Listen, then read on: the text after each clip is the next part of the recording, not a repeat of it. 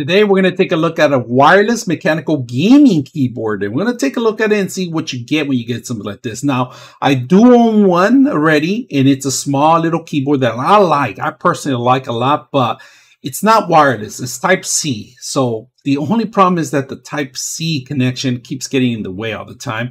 I have to take it across the room. I got to move around, and this is not long enough. Now, this is perfect. It's wireless. We're going to take a look at it and see what you get. Now, the actual keyboard itself, it has the same functions as the other one I currently have. And I'm going to show you guys the difference between these two, right? And this is a lot better because it's a lot slimmer. And not only that, it has a USB hidden right here in the back. And if you guys can see, 2.4 hertz off and then Bluetooth, of course. So you have two options here. Either use the USB Bluetooth device, or you could just turn it off completely. I like the little kickstand. All right, that's something I was missing. It has two rubber ends at the end, so it won't move. It's not going to adjust anywhere. It's just going to stay fixed. So we're going to take a look at it and compare with my other keyboard. Now, one thing I have forgot to mention that they do give you a long cable. It's a Type-C to Type-A, so you can continue. It not only works with the actual cable and it will work automatically if batteries ever run out. You could continue using with the cable itself.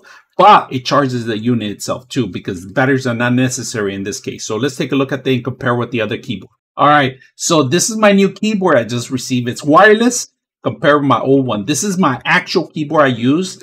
It's a lot heavier, but it doesn't have too much. It's a little bulkier, if you guys can see that. The difference, I'm gonna close the legs in here. And you can see the actual keyboard, how thick it is compared to my currently one, all right? This is the new one, which is wireless. This is the old one. Now, the bad thing about the old one that I used to have to connect it all the time here, I actually broke the cable once, and then now I don't have the original cable. But on this one, I could use it just to charge it out and then remove it anywhere I want. I could have it currently connected to my computer and then just kick it out whenever I don't need it. So this is perfect if you're going to be gaming. And look at the size of it, all right? It's a little smaller. I will say maybe half an inch small compared to the other one, all right? A lot thinner than the other one. Keyboard noise, about the same. So they work the same thing. So let's go ahead and compare them and do the keyboard test audio. This is the keyboard test on the new one. This is the old one. The old one's a lot louder.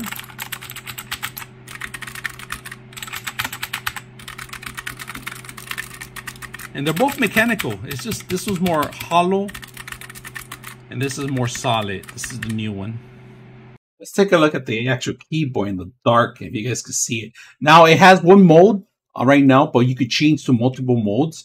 It gives you, it pretty much has all the keys, and it tells you how to use the actual keys. You got your function key here, and then you got your actual light here. So you could hold function, and then you could change it to turn off and on, and then different cycles. You just hold the function and you hit this button here. So the keyboard is very simple. I like that it turns on the light.